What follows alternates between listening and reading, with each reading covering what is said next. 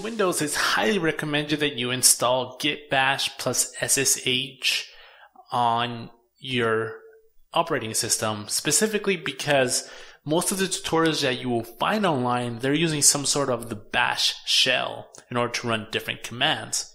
So in order for you to install this on Windows, the easiest way to do this is if you go to jacacademy.com or click on the link below this video, which just links you to git-sem.com/downloads. And here you will find this downloads page here for Git. And what you're looking for the Windows version. And it's going to go ahead and start off the 32-bit install here. As you can see, it's downloading.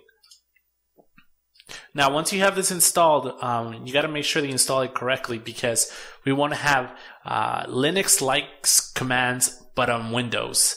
And what I mean by this is when you typically see somebody run like an ls command, you'll be able to run the same command from Windows. So I'm going to go in here. So there's a lot of benefits to having this installed. So I'm going to click on this. And this is going to go ahead and open, run. Yes. Next. Make sure you go through here and read the license.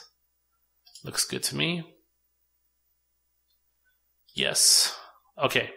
Now, there's a couple options here that you need to select. You got to make sure you add additional icons, and let's add it to desktop because we need to be able to access it from the desktop. Windows Explorer integration, bash files, Git files. This looks good to me. Next. And now here's another important part here. If you want to use Git from the Windows command prompt, then you got to make sure that you select the second option. And if you want to put Git into the environmental path, make sure you select the third option.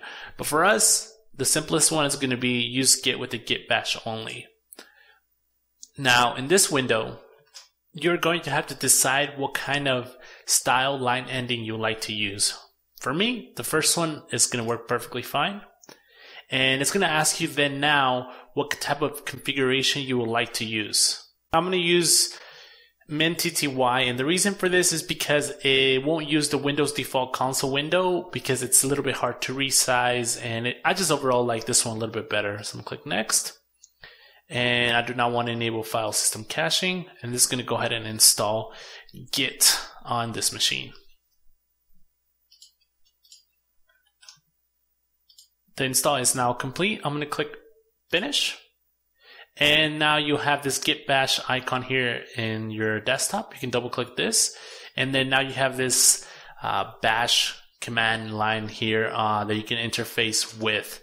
And as you can see, I'm running Linux commands, and the commands are working just like you would on a Unix system.